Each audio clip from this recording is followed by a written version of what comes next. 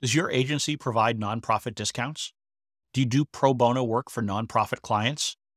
If so, let's talk about how you do it to make sure you're doing it most effectively. Hi, I'm Chip Griffin, the founder of SAGA, the Small Agency Growth Alliance, and today we're going to be taking a look at a topic that is near and dear to the hearts of many agency owners and something I get asked about quite a lot by my clients who are really trying to understand how to do nonprofit work most effectively and how to treat people fairly with their pricing. One of the great things about being an agency owner is that we have the flexibility to choose who we work for.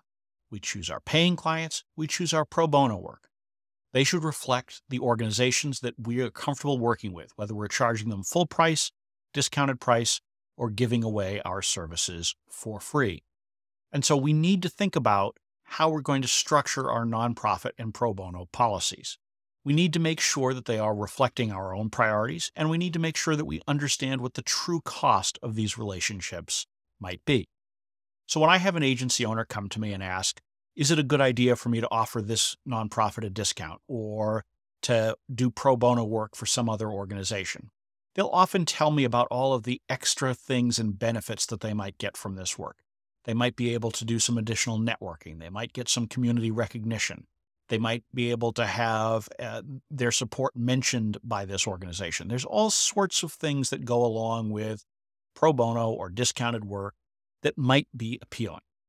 But ultimately, what I explain to agency owners that they should do is they should be thinking about this in terms of what is the true cost to your agency of this work. If you're giving the work away, if you're discounting it, how much is that? How much in labor costs and other costs do you have to perform that work? And then take a look at that number and ask yourself, would I be willing to write a check to the organization in question for that amount? If the amount and the organization feel good to you, if it feels right, then it may be something that is worth doing. Of course, you also need to be considering what the opportunity cost is of this work. You need to be thinking about whether or not you and your team's time could be spent better on something else.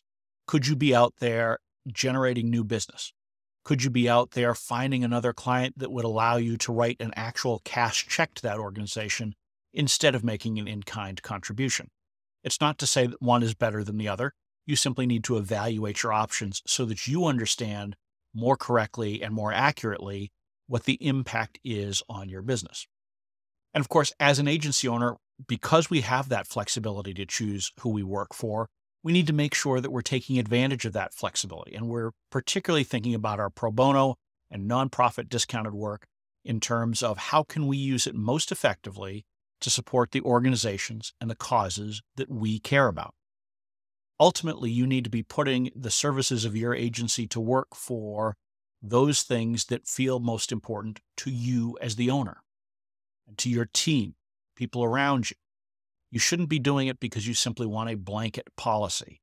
That's how you get into trouble. That's how you leak profitability without really having a conscious decision about how to use your pricing and how to use your pro bono work to advance your own causes, to achieve your own goals, and to make a real difference.